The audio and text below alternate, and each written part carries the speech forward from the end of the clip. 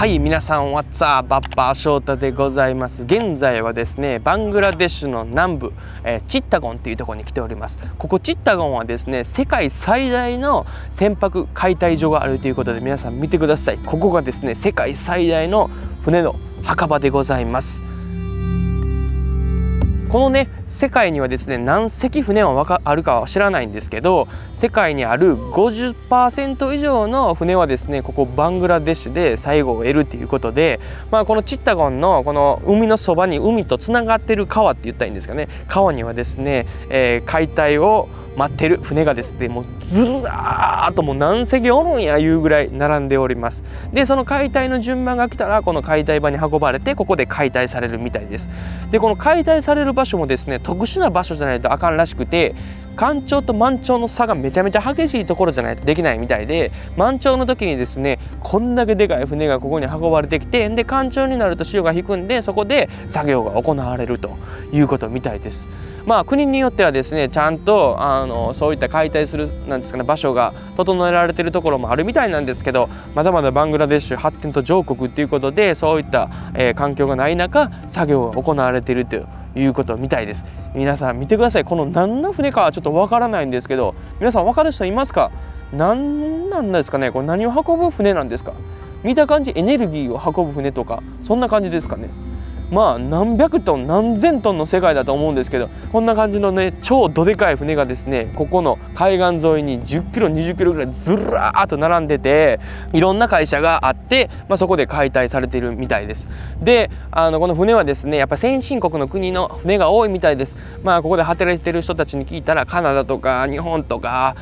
ドイツとか、世界各国の先進国の船がここバングラデシュに運ばれて最後を終えるみたいです。なんかここに来てみてですね、ほんまどんな感じの雰囲気ってちょっと言われてみればですね、もうほんまお墓に来たような感じ。なんかバングラデシュの首都のダッカとかでこうざわざわっとした感じでもなく、もうシーンとピースな感じで、なんか海風が吹いてお墓っていう感じですかね。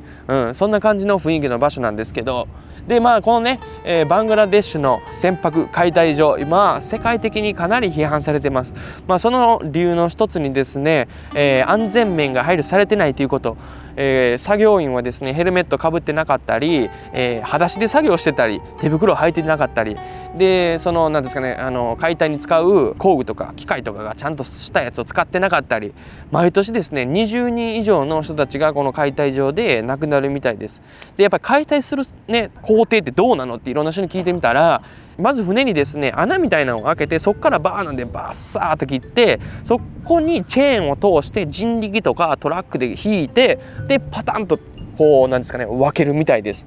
そういったことからですね、かなり危ないです。もう皆さんここで働いてる人は命がけです。毎日死と隣り合わせで働いてるみたいなんですけど、予測してないところにこうなんですかね、船が倒れてきたりするみたいで、頭の上から船のパーツが落ちたり、して亡くなられた方もいるみたいだし、足が骨折したりとか足なくなったとか、そういった事故がかなり多発してるみたいです。そのね安全面がまず世界的に批判されてるのと、もう一つはですね、この船の中にはですねかなり有害化学物質があるみたいで、水銀とか鉛とかアスベストとか、そういった有害物質をですね海に垂れ流して環境を破壊してるみたいです。世界一大気汚染された国っていうことで動画上げたんですけど、こういったのも大気汚染の原因の、環境破壊の原因の一つらしいです。でこれが一番ちょっと心痛かったのが、労働者もですねこの有害物質があるって知らずに働かされて、後々健康上の被害があったりで、この解体のねヤードの近くに家とかいっぱいあったり人がいたりするんですけど、首都ダッカで会った人とか、このチッタゴンの街中で会った人とは全く全然違います。もう子供も全然違う、なんか接し方がもう常にお金って聞いてくるし、やっぱりこうやってね外国人が来たらお金持ってるんやろと思われてるやろね。カバン勝手に開け始めたり、子供もなんかやっぱり教育なんかされてないなっていう感じの子供たちがもうたくさん埋めてます。いやー、同じバングラデシュでもこうも人が違うのかと、びっくりしました。でもう一つの理由にですね、こんだけですね命がけで働いている人たち、日給がですね皆さんなんぼだと思いますか？こんな劣悪な環境で働いてたったの日給2ドルらしいです。2ドルのお金のために死と隣り合わせに働いてる人たちがいるんだなと思うと、何ですかね、やっぱり日本で育った僕からすると想像を絶するようなことなんですけど、で残業とかもあるみたいなんですけど、10時間残業して、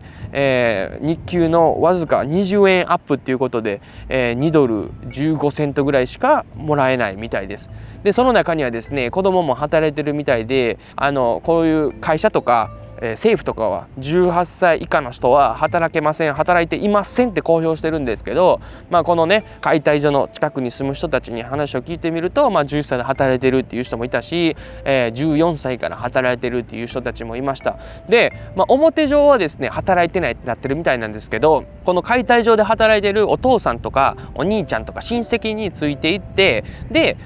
そのついでに働いてお金もらってるっていう感じで、表上は雇用されてないんですけど、実は話とか普通に聞いてみたら雇用されてるみたいな感じらしいです。そんな環境でみんな働いてるのでですね、やっぱりアジア最貧国っていうこともあって、まだまだ貧しい家庭がたくさんあります。でその中でも子どもの教育費を払う余裕がない、もう生活するのに精一杯やということで、子どもなんかそんな学校行っと暇ない、お前も一緒に働けよっていう風習がまだまだ残ってるみたいです。でこんなですね劣悪な環境で働いてる人たちで、毎日死と隣り合わせで働いてる人たち、どうしてバングラデシュの政府はですねこういった解体の作業を引き受けているのかというと、聞いた話によるとやっぱり銭らしいです。闇にはですね銭が動いてるんやなってやっぱり改めて思いましたね。やっぱり何ですかね、辛いって言ったら辛いではないんですけど、やっぱり奥の奥を探れば銭がいつも絡んでくるなって今回この光景見てまた思いましたね。でこの船を解体するのにはですね約3、4ヶ月かかるみたいで、総額5億円で1隻ね大体